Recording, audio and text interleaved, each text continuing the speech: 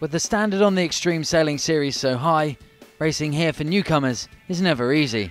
But Jerome Clerc, skipper of Swiss entry Realteam, is determined his crew will learn fast and make an impact in their first year.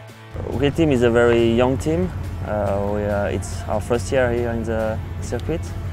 And in our team we don't have any world champions or America's Cup sailors, so we need to learn quick. So I asked Pierre, who is I think one of the best sailors in the circuit, to come and to sail with us. If Pierre is here, the goal is to win this event. Pennec takes the helm of Realteam, bringing with him a wealth of experience. He reached the podium with his old team in both 2011 and 12. He knows how to win. I'm happy to come back on Extreme 40. Last year we were sailing very well with my crew.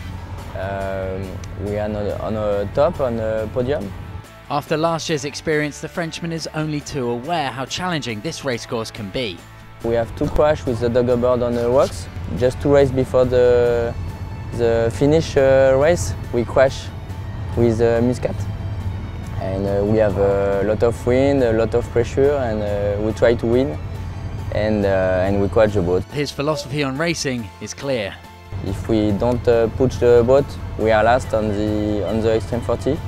So it's the same to Formula 1.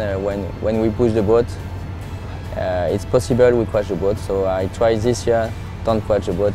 A number of high-profile incidents have defined him as a risk-taker, but his love of the competition means he's always exciting to watch. I like the confrontation with the other boat, and Lee and Morgan sailing very well.